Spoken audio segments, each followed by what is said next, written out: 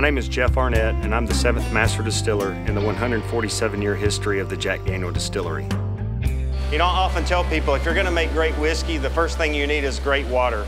And where we're sitting right now is at the Cave Spring here in Lynchburg, Tennessee, and it was this feature of the hollow that actually brought Jack here to make his whiskey. We don't add any colorings or any flavorings.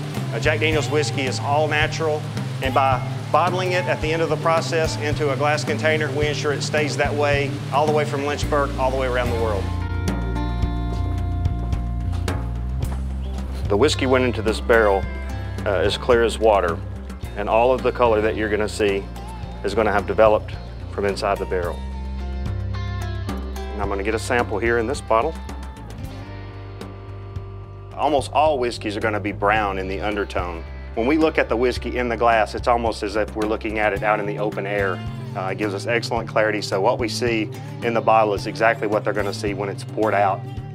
You know, at Jack Daniel's, glass is an essential part of ensuring that the quality and the character of our whiskey is going to be upheld from the time the whiskey leaves the barrel until people get an opportunity to enjoy it all over the world. What we're looking at here is Jack Daniel's Old No. 7 Tennessee whiskey, and today that is the #1 selling whiskey around the globe. And every drop of it is made here in Lynchburg, Tennessee. And we take great pride in it, that it's all natural, that everything inside that bottle has come from water, grains, barrel, charcoal.